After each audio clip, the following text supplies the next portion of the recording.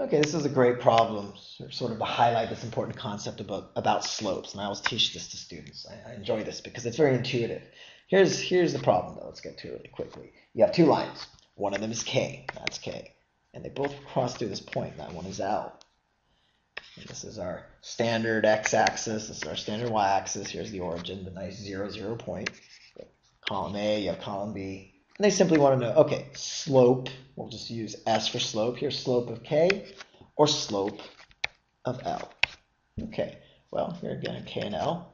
And people would say, I need to come up with a point here, which they've actually even named P. And you're going to think, this is 0, this is -2 maybe, or -1 or -3, and then you're going to come up, plug in another value here and another value and find the slopes, and you're taking forever. Here's the great thing with slopes. It's intuitive. You can just look at a line. So let's say this dot right here were a ball. What would happen? Well, if it were a ball, it would have to roll down. And if it were to roll down, you could see that it would roll really, really fast. That means it's really, really steep. Here, if this were a ball, it would roll down, but not as fast. Therefore, if the steeper this is, the higher this, or the greater the slope. And so it's really that easy. Meaning this line here, look at that. That's a really flat slope.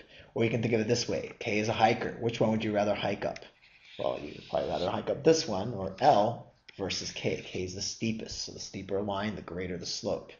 And the only twist is if it's going this way. If it's going this way, if the line goes this way, something becomes a negative slope. And so this is a very negative slope going downhill here. But if it's going uphill, it's always positive. And here's that steep line. It's a positive. It's going uphill.